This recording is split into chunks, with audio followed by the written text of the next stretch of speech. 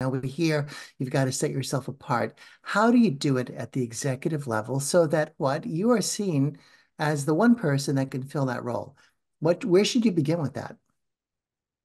Well, first, I think it's important for our members to understand that you are now in a totally different ballgame once you reach this level in an organization, right? So if you look at an overall organization, generally about 90 to 3% of the positions in an organization are going to be transactional jobs that are implementing the strategy from the senior leadership team. So when you're applying for transactional jobs, they want to know what you know how to do because you have to actually do that. But once you're in this world and you make that transition into a strategic level position, it's not about what you know anymore. They're not asking you if you know how to run a P&L.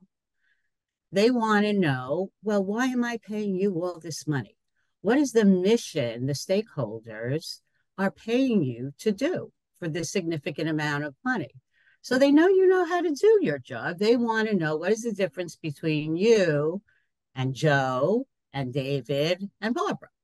Why am I picking you? Because you've all done great things. You all have pages of accolades, but what are you going to deliver? What are you known for? What do you make happen? So each of you need to understand what your unique value proposition is. What has the thread been through your career that you're known for delivering? Now, the interesting part, Tony, is when we speak with our members, and I ask them all the time, well, I ask that question, what separates you out? Most members don't know. And I always like to pause and say, congratulations. That's because you've been very successful. And most of you have been recruited, networked, worked for the same job for 10, 20, 30 years. And then you wake up and you have to explain why but you haven't had to do that.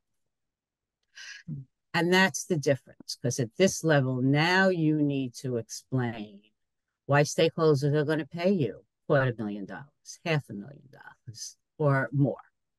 And that's where the rubber meets the road, that it's totally different at this level. So understanding your value proposition, what makes you unique and what you deliver in organizations, and how you articulate that is the biggest differentiator when you get to the C-suite.